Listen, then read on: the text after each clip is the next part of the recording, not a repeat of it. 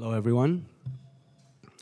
My name is Zhao. I'm a DJ and independent researcher, kind of a Marxist musicologist. Tonight I will present two parts to my presentation. First part will examine sort of a broad bird's eye view of the relationship of social dance, social dancing cultures, social dancing music, to civilization itself, to hierarchical forms of governance.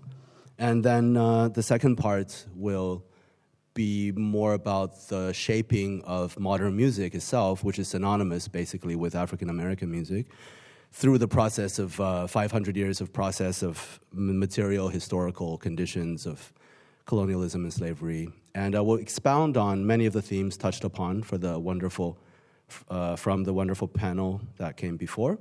So thanks to HKV, everyone involved, and the other speakers. I think this is going to be rewarding for all of us.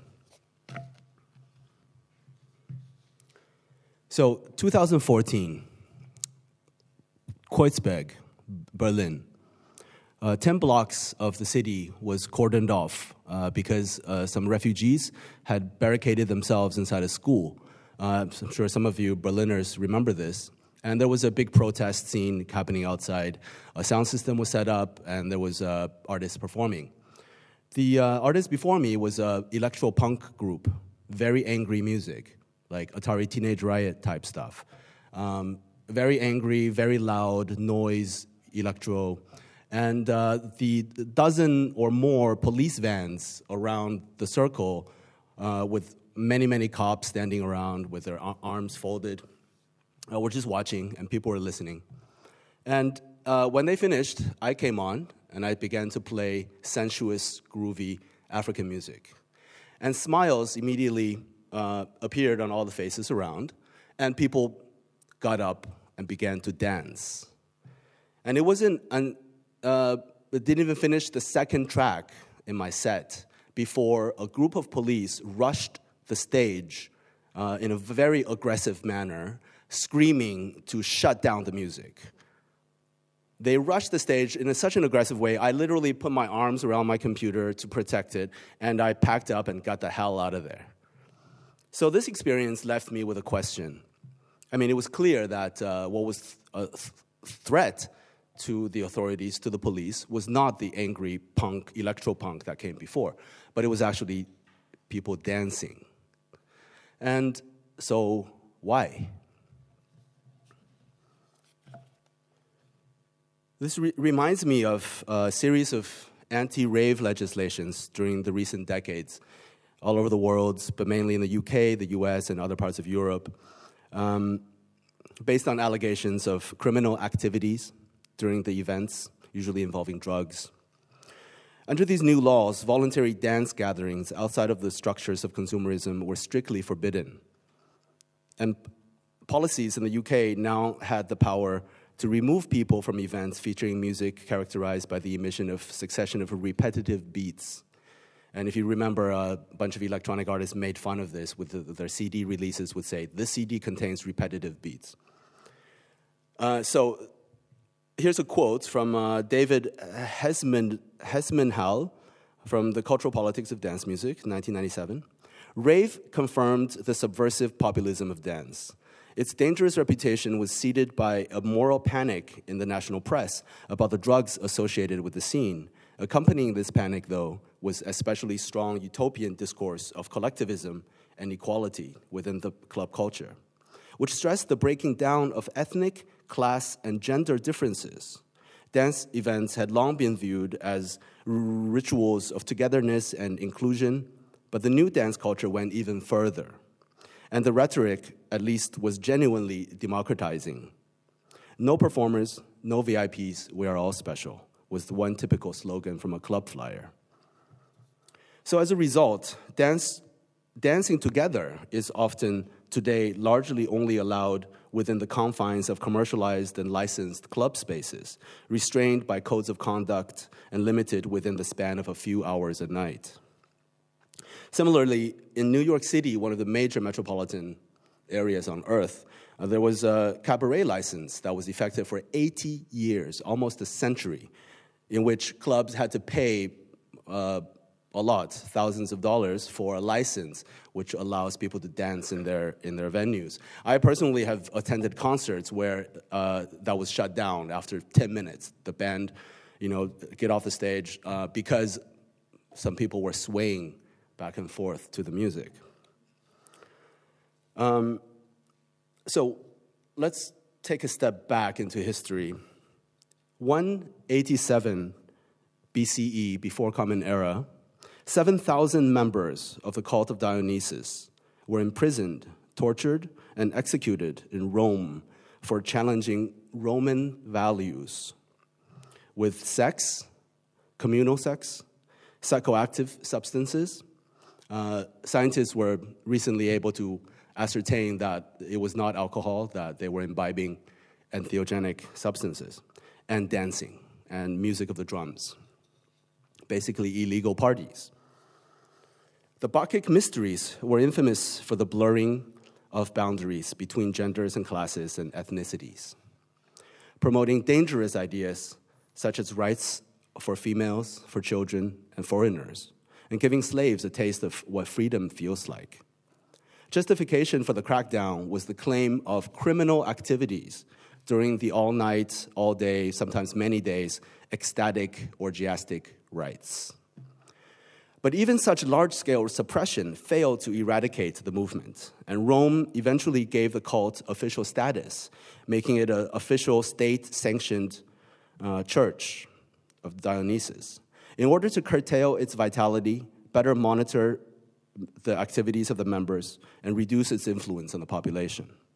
So this is exactly the same as what is happening today.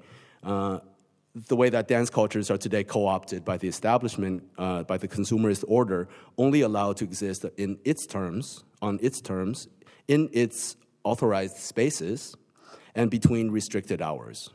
People are permitted to have a little bit of controlled, subdued, and commodified fun, but not too much, because the collective experience of exaltation and joy must not lead dancers to question the validity of the regimented routines of normal life. It must not disrupt, crucially, the work-consume-sleep cycle.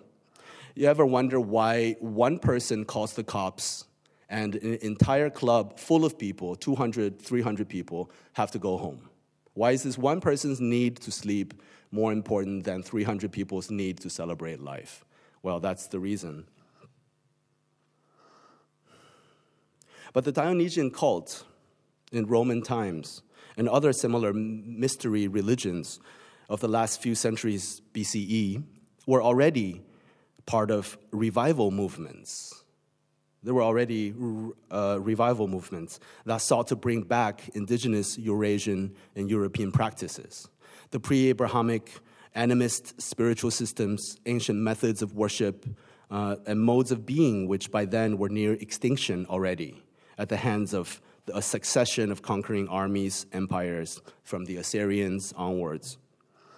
After going underground again since the fall of Rome, secret bacchanals went on in the forests of Europe until as late as the 1700s, before being eventually completely stamped out by the church and the government and religious institutions, only to resurface in the West a couple of hundred years later, which is the 1960s in the US.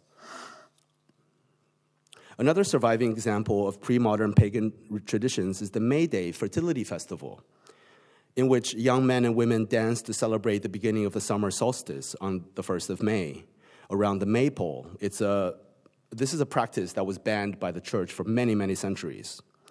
It is surely no coincidence that 300,000 workers in Chicago chose this day, due to its association with folk culture in opposition to authority, to go on strike in 1866, protesting long hours and horrible work conditions, organized by socialists and anarchists and the worker unions.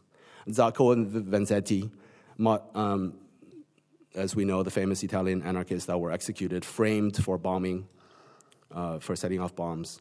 So this is the modern origin of the 1st of May, being the International Workers' Day, which of course is tomorrow.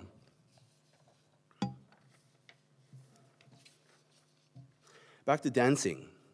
In terms of both biology and psychosociality, dancing is, I argue, I claim, the central cultural form of our species.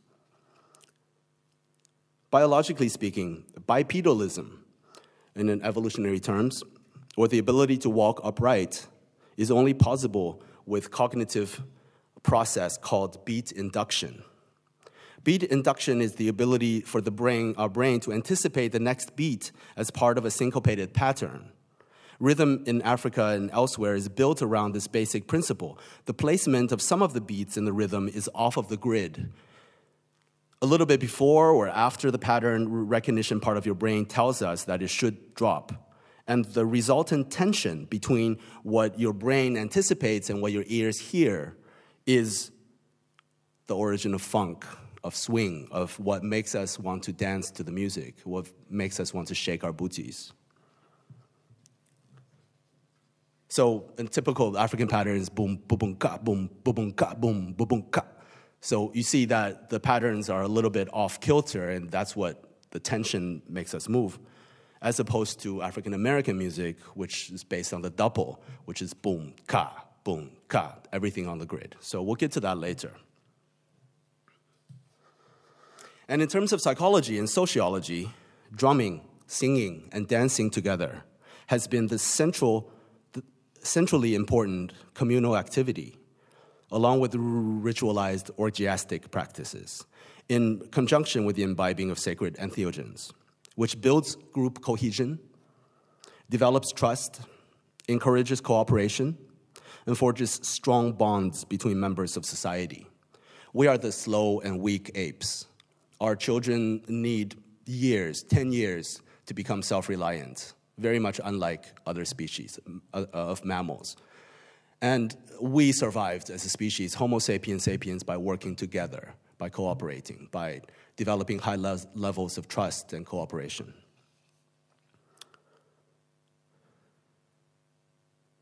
Participatory dance is a deeply ingrained social trait, an essential organizing principle common to human communities around the world prior to the advent of class society, roughly 6,000 to 12,000 years ago. Because it brings people together voluntarily and creates ecstatic group consciousness via collective trance states, communal dancing renders divisions, categories, inequalities, and laws arbitrary and meaningless, and is a convivial activity inherently corrosive of the top-down hierarchical authority. So that's the central heritage of our species, I argue, which is orgiastic, psychedelic, rhythmic celebrations of life, and which is basically sex, drugs, and rock and roll.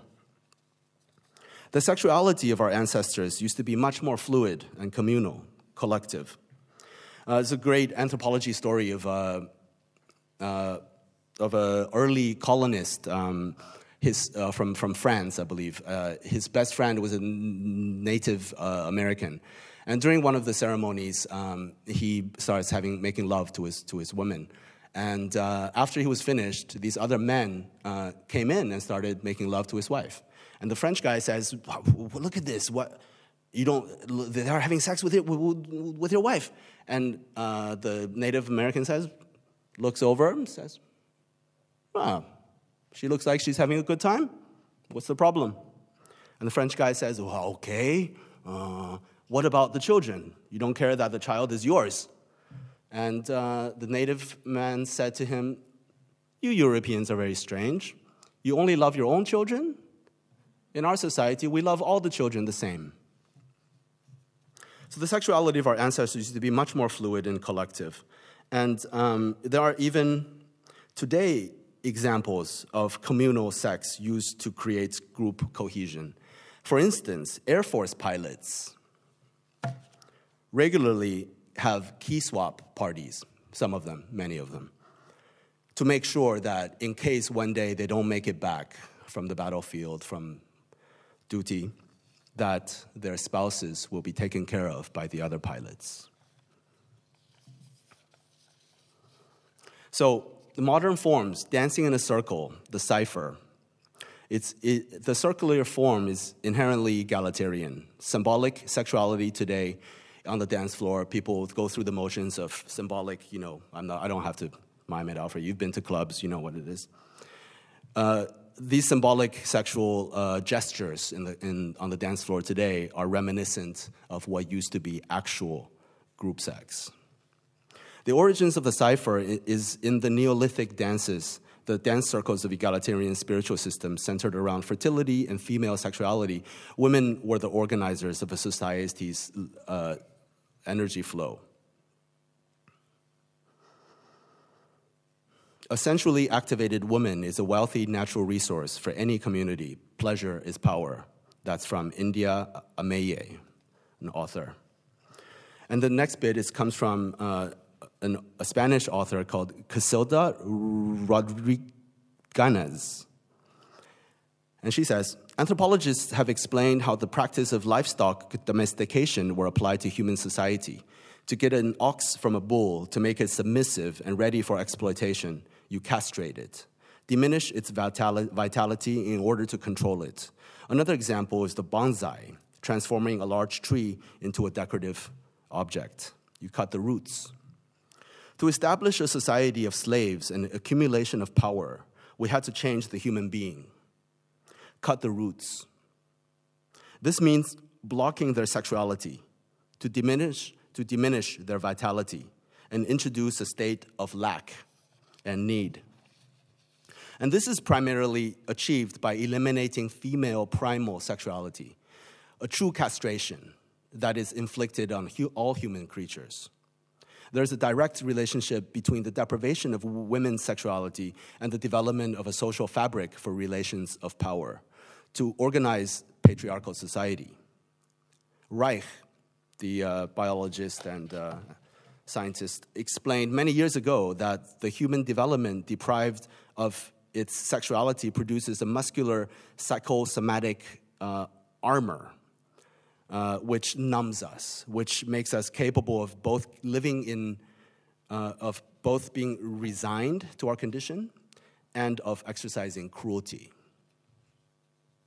So sexism, misogyny, and the demonization of femininity, the fear and hatred of all things feminine, the policing of female sexuality, the restriction, denigration, objectification, and exploitation of women, all of this, which comprise the entirety of sex-based and gender-based oppression, is rooted in her ability to give birth in relation to patrilineal inheritance and descent.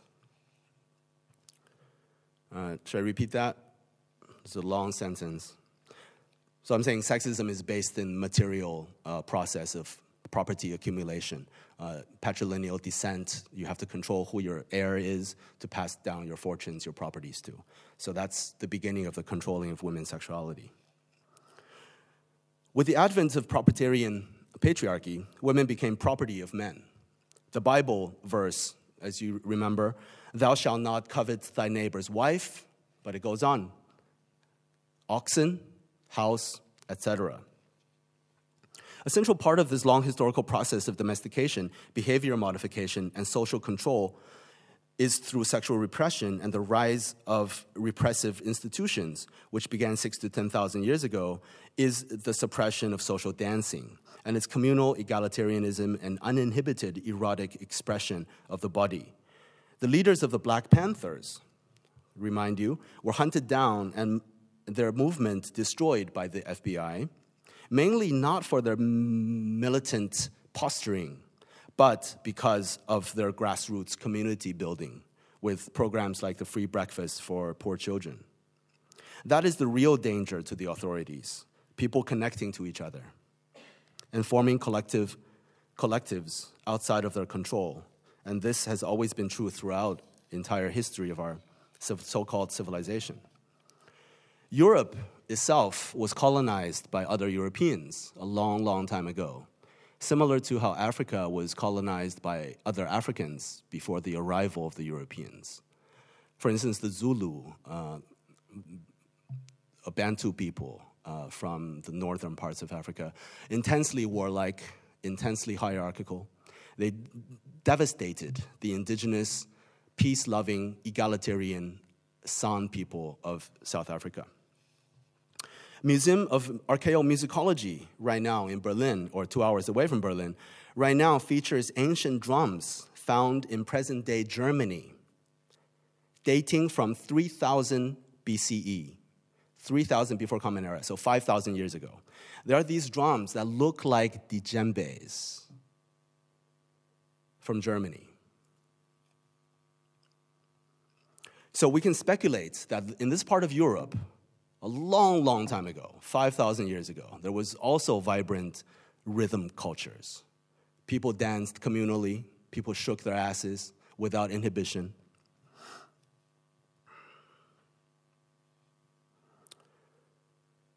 But these cultures were wiped out completely by encroaching civilization and later modernization, and the near total erasure of European indigenous people and cultures. There are some exceptions, like the Sami in up north. They still have some remnants of their shamanic indigenous culture. Excuse me. The cultural establishment in hierarchical states, on the other hand, have always regarded social dancing to belong to the realm of the poor, of the uneducated and brutish. Essentially, an indecent activity fit only for drunken fools. And this is largely true, as the lower classes and marginalized groups have always more extensively engaged in participatory dancing, preserving remnants of age-old ancient practices. It is no accident that the most ardent dancers in Europe, with the most fervent culture of social dancing that survives, is of a culture and people that is the most recent victim, the most abused and exploited of all Europeans during the colonial capitalist modernization, which is the Irish. And even in Germany and surrounding parts of Europe today, polka is danced by the poor underclasses only. If you recall the scene from the movie Titanic, where Leonardo DiCaprio moves from upper deck, where people dressed in suits and very polite society listening to a quartet of violinists. And Leonardo DiCaprio's character moves down to the lower decks, where the mostly Irish, the poor, the crew that worked on the Titanic boat were having a drunken, super fun dance party. In place of music for voluntary and spontaneous communal participation, the upper class nobility developed cerebral and passive musical frameworks that are divorced from the body. These forms champion top-down hierarchical roles and structures, enforce a rigid separation between artists and audience, and restrict dance to the narrow sphere of performance and spectacle. The attitudes cultivated by this specialized aristocratic culture undoubtedly persist today. In fact, if you look on the Wikipedia entry for dance, the page for dance on Wikipedia, first defines it as a performative art form, and only mentioning the participatory social aspect of dancing much later. But this general historical process is, of course, not confined to Europe. Without exception, legacies of participatory dancing around the world today, or around the world, has always existed in the cultures of the systematically oppressed, underprivileged, and marginalized since the dawn of so-called civilization. While the official music of kingdoms, of states, and their elites is typified by grandiose, courtly, self-important, reserved, and restrictively cerebral, quote, classical, end quote, forms that dictate docile and passive modes of enjoyment. In China, the hundreds of surviving ethnic minorities have hundreds or thousands, no one really knows, have exquisite and flamboyant customs of social dance music, compared to the inert, lethargic, and solemn music of the dominant Han courts. There are these giant drums in ethnic minority culture in China. We have these giant drums, music of the drums, very, very rich, but hardly known outside of those regions. In India, the smaller tribal and religious groups have much more raw, funky, and danceable tunes than those in the highly refined, specialized, and formal Indian classical canon. In Indonesia, the smaller gamelans that play human-scaled music found in the vast periphery of forests and islands promote more joyful, free-form dancing in contrast to the large ensemble court gamelans that play stately, majestic, and monumental compositions where dance is basically pure spectacle. But yeah, I just want to make it clear, I'm not making a value judgment. I'm not making a statement about the quality of these different art forms. Obviously, human creativity thrives under any context. And I mean, I love Chinese classical music, Indian classical music, European classical music. Compared to other places, traditional ways of life survived much better on the African continent, as many cultures were only recently conquered by sovereign powers and thoroughly subjected to the homogenizing and destructive forces of imperialism. Large African states, such as the Malian Empire, the Ghanaian Empire, and others, are also somewhat different from their counterparts in other parts of the world in absorbing the cultures of the groups that they conquered rather than eradicating them wholesale, forbidding their language, etc. This is why the culture of rhythm and dance in Africa survives and thrives to a greater extent than elsewhere. So that's that's related to the conversation earlier about blackness and dance. Ever since the advent of colonialism, rhythmically focused music from Africa has been regarded by the European establishment as primitive and subhuman. Its guttural noises and beats seen as belonging much more to the animal kingdom than polite society.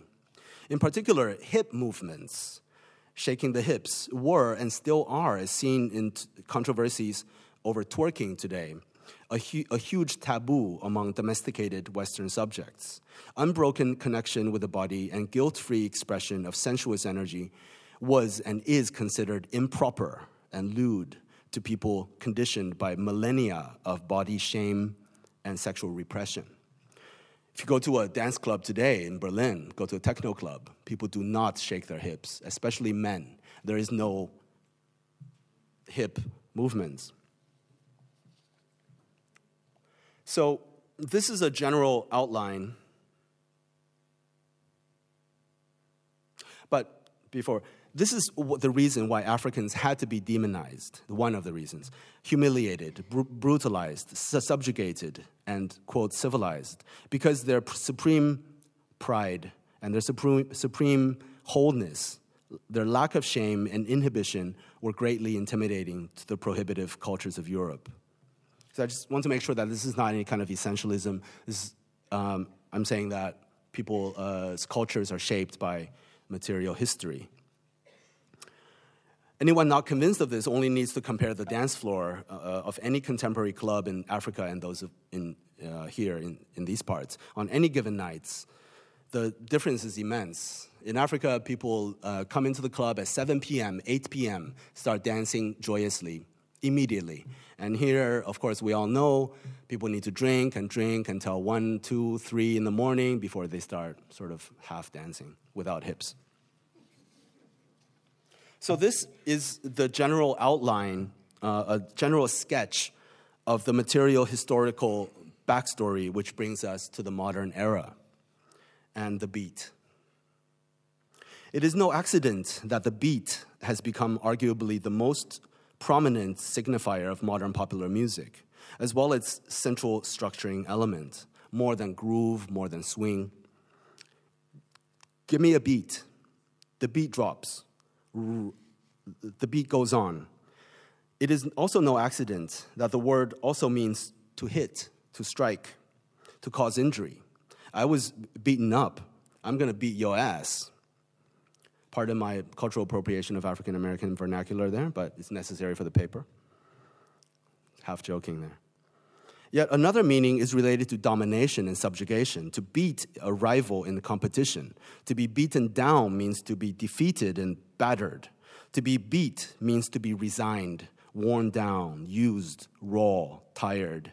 The beat generation, a subculture in the 1940s and 50s, which took its name from the intense rhythms of bebop, identified with the systematically downtrodden, disenfranchised, marginalized, and exploited. The violent and coercive social ethos also comes to shape ideas of sexuality, as the word beat is also used in a sexual context. To beat off means to masturbate. And in contemporary African-American vernacular, in hip-hop, beat that pussy up. Similar to how work also becomes a metaphor. Work that body, show me what you're working with, etc. The many related meanings of beat perhaps perfectly encapsulates the material historical processes which shaped modern popular music, and the physical and emotional essence of African-American rhythm. It hits you like a hard kick, like a freight train in the gut. In terms of music, the beat as we know it today is a rhythm pattern very different from those found almost anywhere else in the world and in any other previous era. A kick drum on the 1 and 3 or all 4, with a snare drum precisely on the 2 and on the 4. It goes boom, ka, with nearly nothing in between, except maybe a hi-hat. So boom, boom, skats, boom, skats, boom, ka. And no major hits ever landing off the grid. This rhythm is called the double in musical history, theory. The beat, as we know it, is a reduced and simplified skeletal drum pattern, lean and mean. The beat took on the character of hard labor in cotton fields and later factories. It is the sound of hammers striking rock, of axes falling on trees, and of whips lashing on backs. Variations of it drive all modern popular American music styles: blues, Motown, soul, funk, rock, disco, house, techno, pop, and might be especially clearly pronounced in the boom bap of hip-hop. The quintessential Afro-North American beat consists of bare kicks and hard snares, reproducing the historical legacy of barbarous coercion and alienated work. It isn't the hypnotic repetition of a supple, sensuous, and generous communal rhythm, but recalls and reproduces the brutality, the monotony, and the isolation of modern life. Breakbeats are a formal device, or the break in songs, where the song all of a sudden stops, and for some silence with one part, one instrument isolated, and then continues at a few seconds later or some minutes later. It's a formal device which does not exist in the dance music of any other time or place, and are specific to the modern era in Afro-America. One way to understand these abrupt stoppages and violent interruptions during the libidinous flow of rhythm is that they mirror, express, or are an extension of the regimentation and the compartmentalization of modern life. In modern music, many songs are separated into distinct parts, and they suddenly switch. This is kind of it can be thought of as a way to express the way that we have to violently change our flow during the day, going from work to home, or to hitting the traffic, or these different institutions that we move throughout our lives. And this is perhaps maybe even more clearly seen in dance.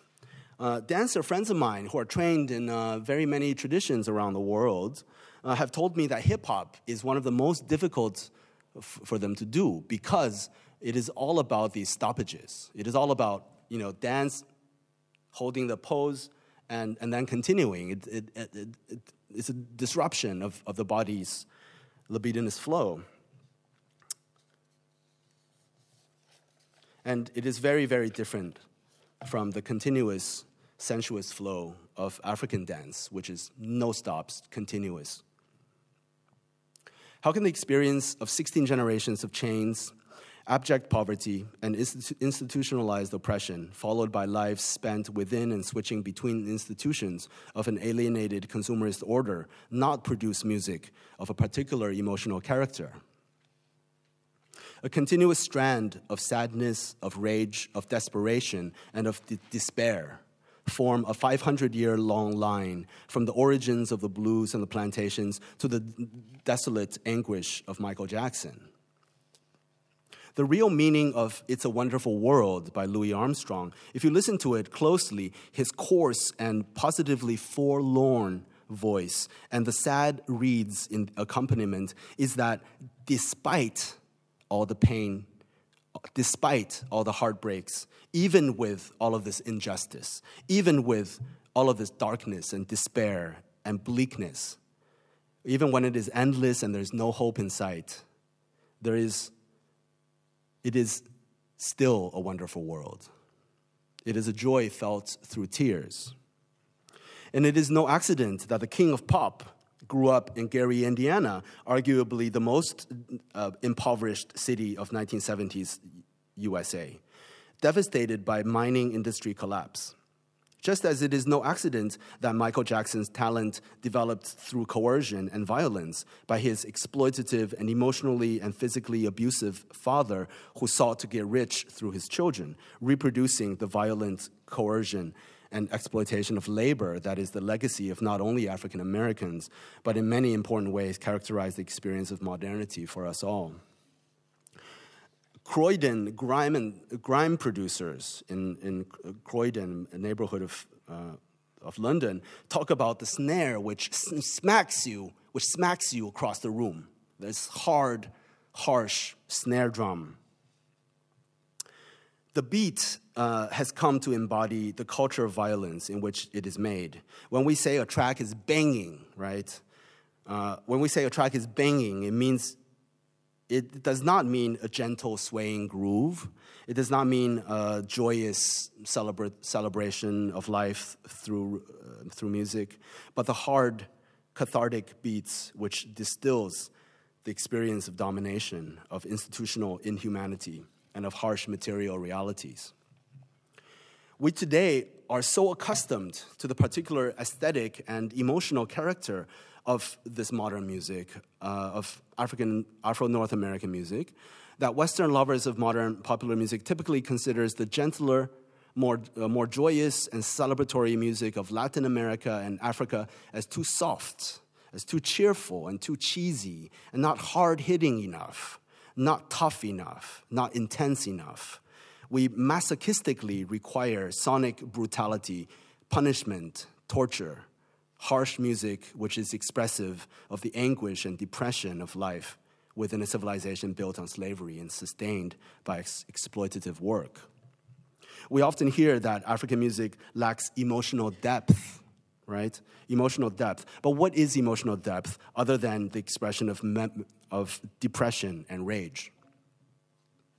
The pervasive dominance of this simplified, rigid, and mechanical monorhythm, minimizing polyrhythmic elements in the music to the role of embellishment, sometimes to the point of non-existence, is very different from the focus on complex polyrhythms in various forms of modern South American, Caribbean, African, etc. music. Cuban son and rumba, Brazilian bossa nova, Haitian guoca, and compas, Trinidadian calypso, none of them rely so extensively on the double, on the boom, bap, boom, bap. Besides subgenres which were directly influenced by U.S. exports, such as ska and reggae, which heavily borrows from rhythm and blues and soul. So if we zoom out to look at great traditions of music of the entire world, of Africa, of Asia, of the Middle East, with zero exceptions, the boom bap double is never a central element, a prominent element in the major bodies of music produced by these ancient cultures. Almost all of the world's social music previous to the modern era are based on intricately interlocking polyrhythms arranged in hypnotic, complex mathematical patterns. So how and why did the modern North American rhythm, the beat, become so different? The answer is surely very complex and includes elements such as Native American music and European music of the colonists, as well as Western military traditions, the marching bands, which comes from the Ottoman Empire, etc. I'm not going to go into that. But all of which made extensive use of this reduced monorhythm. But there is another crucially important factor which can account for the difference between modern North American rhythm and the rest of the world and the rest of history. a single material historical process which unfolded in the early days of America. In 1739, there was a large-scale slave insurrection in South Carolina, which involved hundreds of slaves from many different plantations. The plantations were many miles apart, very many kilometers apart from each other, and slaves, of course, had no way of contacting each other. They couldn't send each other texts. And it wasn't until this uprising was brutally crushed by the authorities, and poles with the severed heads of slaves posted every mile along long stretches of main roads, which is a practice that recalls Rome. This is exactly what they did after they crushed the slave uprisings, is place the severed heads of slaves on poles along main roads. And it wasn't until after the rebellion was crushed that the owners realized that the revolt was coordinated with the use of talking drums. The language of talking drums, we spoke about it a little bit earlier, is a sophisticated form of communication. It doesn't merely sound like human speech, but it communicates complex messages. You can actually recite epic poetry with the drums. Think about the creative potentials of listening, of dancing to a drum beat, but it's telling you a story at the same time. To me, that is just next level futurism that we cannot even get close to. That's a technology worth investigating, but sadly almost completely wiped out. Today, there are maybe a few master drummers in Africa that truly remember the complex language of the talking drums. So as a result of this, soon after, new laws were passed prohibiting the possession and use of drums by the slaves, and violation was punished by the cutting off of hands or execution. It is absolutely necessary to the safety of, here's the law from 1740. It is absolutely necessary for the safety of the province that all due care be taken to restrain Negroes from using or keeping of the drums, which may call together or give sign or notice to one another of their wicked designs and purposes. That's the slave code of South Carolina, 1740. Starting on the plantations of the Carolinas and Georgia, this ban soon spread nearly everywhere on the entire continent. Without drums, slaves used whatever was around to make beats, household items, forks and spoons, hand clapping, and as we saw in the earlier amazing video of patting juba, using the body as a substitute for drumming. And also the feet, stomping the feet, of course. Ring shout, one of the origins of modern tap dancing. Here's a quote from 1942 from a writer. "It always rouses my imagination to see the way in which the McIntosh County's shouters tap their heels on the resonant floor to imitate the beat of the drum their forebears were not allowed to have. But the most widely used substitutes for the drum, surely due to its ready availability, was the human voice. Field hollers, call and response, work songs, songs in the prisons, and all kinds of vocality were developed where the voice replicated drum patterns and created rhythmic counterpoints with standard singing and chanting, as well as extended techniques such as all kinds of effects, interpolated vocality, all kinds of vocal effects, which were also the roots of scat singing in 20th century jazz music. The musical use of meaningless vocal utterances, which is scat singing. Fast forward to today, this is perhaps even more clear in rap and hip-hop. The voice plays the role of complex polyrhythms, taking on the role of djembes and bongos. In fact, when musicologists mapped out the sonic patterns of rap, it is identical to those of African drumming. It hits all the intervals on the beat in the beat pattern that used to be hit by the drums. Well, at least the good rappers, or even the mediocre. Anyway, so if talking drums are named as such, perhaps rap can be rightfully called drumming talk. Actual sounds in the workday such as chopping wood or marching, as well as foot stomping or hand clapping during off hours, provided the basic skeletal time signature over which the polyrhythmic vocal sounds could be improvised, sometimes imitating the rhythms of many drums in one line. These vocal elements filled the incremental temporal spaces between each clap of the hand and fall of the hammer and played an important role in the preservation of African rhythmic heritage.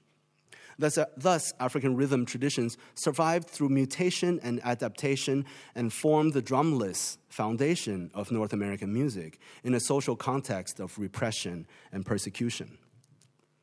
Quote, the Negroes of that country, a few only accepted, are to this day as great strangers to Christianity and as much under the influence of pagan darkness, idolatry, and superstition as they were when they first arrived from Africa.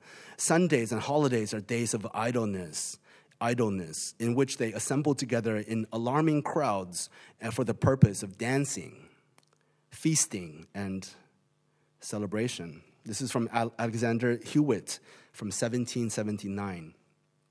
Another quote, nothing is more barbarous and contrary to Christianity than their idolatrous dances, in which they usually spend all of Sunday. That's a quote from Reverend Morgan Godwin from 1680. Despite pervasive restriction and prohibition, however, pieces of African American music traditions not only survived but thrived.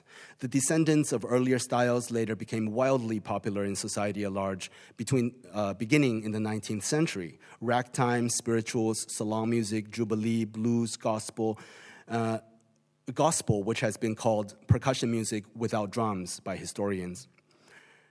The appropriation of black slave music by white mainstream society started at around this time as well, with the phenomenon that we all know about of white people painting their faces black to perform the songs of the slaves. The first ever Euro-American, colonist American artist to tour the world and become internationally famous for playing music evolved largely from the slave culture, and indeed preposterously dubbed the father of North American music, is Stephen Foster, who was credited for O Susanna, a song I'm sure everyone knows, which became one of the most enduring popular North American songs ever.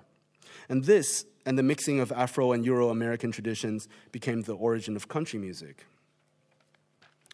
One of the reasons country music was created by African Americans as well as European Americans is because blacks and whites in rural communities in the South often worked and played together. And because the drums were taken away, the forms of West African music, which were either purely vocal or featured the voice prominently, traditionally played without drums, using instruments such as many kinds of storytelling song cycles in the griot traditions of Mali, took root in a big way and gained widespread popularity in the Deep South. No specific African musical form can be identified as a single direct ancestor of the blues, but many of its elements, such as the call and response and the use of blue notes, can be traced back to musical traditions in the mother continent. Alan Lomax, maybe the first anthropologist who dealt with music exclusively, he has this amazing collage of field hollering from the Mississippi Delta region, juxtaposed with Malian traditional griot singing, and it is actually identical. Quite amazing. Rhythm in broader Americas was developed a little bit differently. Unlike African Americans, who largely reinvented their musical heritage through memory and forgetfulness, Africans in Latin America and the Caribbean largely preserved homeland drumming traditions in a wider capacity, which survive nearly intact today due to several main historical material factors. Drums were also banned in the Caribbean, in places like, all over the Caribbean, but much later, only in the 19th century. So the slaves had a stronger connection to African rhythm culture, which was apparent when they started using frying pans, oil drums. After the ban, which also took place, oil was an important national product. And so there's all these oil drums lying around, which is the birth of steel pan music, forming the tradition of, steel pan drumming music. Similarly, drums were also taken away from slaves in Cuba at a later time, and the roots of Cuban rhythm lies in Afro-Cuban playing African music with household items.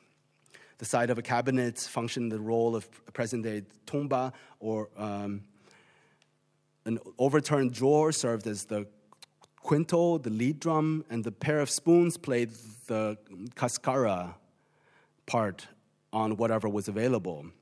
And that's from David Penalosa, a musicologist. The handmade percussion instrument clave, wooden pegs, which are wooden pegs used in shipyards for loading and unloading cargo in Cuba, which are hit together to accompany work songs of the slaves, is ubiquitous to Cuban music and its derivatives from son to mambo to salsa to timba. More importantly, the rhythm pattern, also called clave, is the single key which unlocks the rhythm of modernity. The clave is the most simple and the most reduced of all the African patterns. It's the most simple, and it's the one that has survived, which finds expression in practically all modern music as threes overlaid over a 4/4 beat. Bass lines, kick drums, and keyboard lines all take turns replicating the clave. Even in today's most cheesy stadium trance music, you hear in the synthesizers, now, now, now, now, now, now, now, now, now, now, now. So that's the clave right there. 5 minutes. Oh, okay. Wow. Okay, I have to cut short. So the clave is found in every techno and house track. Other reasons for the stronger ties with the African culture in the Caribbean include slaves, including slavery much longer, Brazil until the 1880s, and there was a lot more back and forth from Africa to South America. I'm not going to skip this entire section. There's a single exception to drumlessness in the U.S. Drums were not banned in New Orleans until 100 years later. The center of, which was also the center of American slave trade. This and other crucial social conditions were the ingredients of a series of cultural musical explosions that would change the course of modern music. New Orleans, being a port city connected to Cuba, the Caribbean, and the rest of the world, had a vibrant and metropolitan economy based on not plantations, but trade. So black people in New Orleans were not automatically slaves. And this is very important for the development of music, of jazz. In a city where people and cultures from many parts of Africa also mixed and mingled, New Orleans was run by the French and Spanish, Southern Catholic Europeans who, due to geographic, historical, and religious reasons, had more tolerant and somewhat more lenient attitudes towards race and culture compared to the northwestern Protestant Europeans who ruled other parts of the country. These factors marked drastic differences from the rest of the country in terms of less regimented class structure, racial tolerance, inclusion, and cultural exchange. Drums were not banned in New Orleans until much later in the 19th century, and unlike in other places, blackness in New Orleans was not automatically equated with slavery. A substantial population of mixed-race Creole people owned land and nightclubs before the 1890s, when they suddenly lost their privileges and equality. They participated in every level of society, education, even politics. And most importantly for us, for our topic, the nightclub scene. For much of the 19th century, this opulent melting pot city was host to a vibrant nightlife, exotic events, tribal dances, pagan festivals, marches, and all kinds of parties that never seemed to stop. Inconceivable anywhere else at that time. New Orleans brothels allowed sex across color line all the way until 1918, when the U.S. government forced the mayor of New Orleans to impose the segregation laws. But most important for us here, it was possible for African and European musicians to play together on stage in many of the clubs owned by the Creole.